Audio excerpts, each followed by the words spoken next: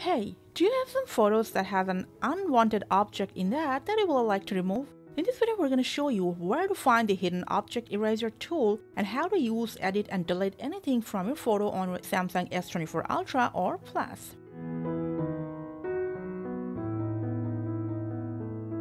Now for that, go to Gallery.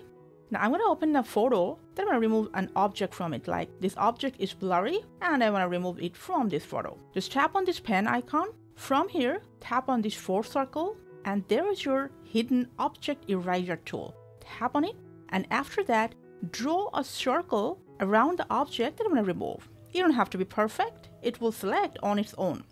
After that, just go ahead, tap on this erase button, word for a while, and that's it.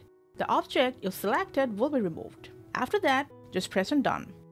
You can either go back and revert to the original one, or you can save it. But before that, if you press on this 3 button, you can save it as a copy. That means the original one will be saved as well.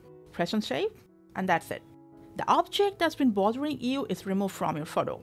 Now the finishing of your edited photo highly depends on the type of photo and the positioning of the object on your photo.